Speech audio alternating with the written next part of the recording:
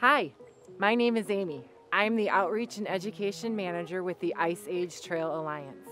More than 12,000 years ago, ancient glaciers sculpted Wisconsin's landscape. The Ice Age National Scenic Trail is a 1,000-mile footpath that traces the path of the Ice Age from the last glaciation. These glacial landforms are considered some of the world's finest, and you can see them right here along the Ice Age Trail. Today, we're going to talk about 6 glacial landforms you can see along the Ice Age Trail. Let's get started. Our first glacial feature we'll talk about is a moraine.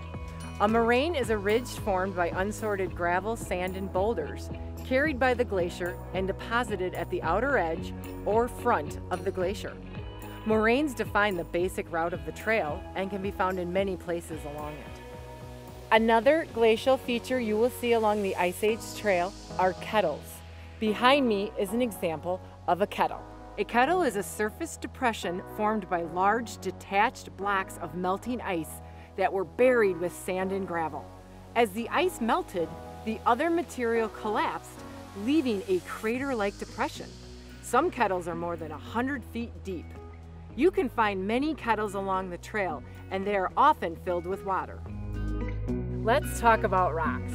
Specifically, let's talk about erratics. This is an erratic. For a rock to be considered an erratic, it has to have 2 characteristics. Number 1, the rock is not native to the rocks in the area. Number 2, the rock must be transported a significant distance by the glacier.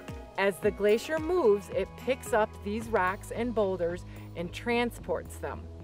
As the glacier melts, the rocks and the boulders drop, and they become glacial erratics. Size does not matter. They can be small pebbles or large boulders.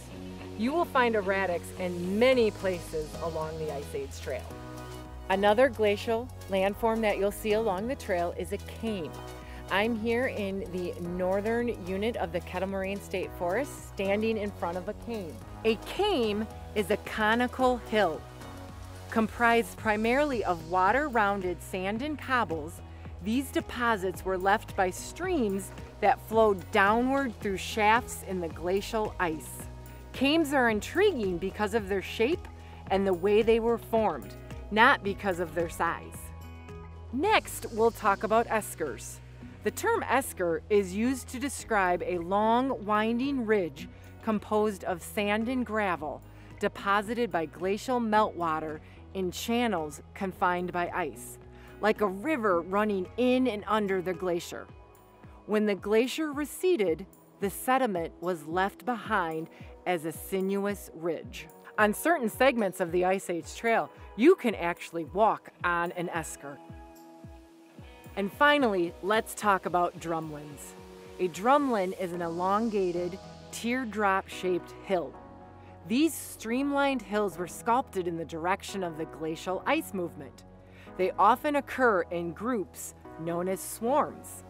Because drumlands generally form miles behind or up ice from the end of a moraine, they are rare along the trail. I hope you enjoyed learning about these unique glacial features you will see right here in Wisconsin. Next time you're hiking the Ice Age National Scenic Trail, keep your eyes open.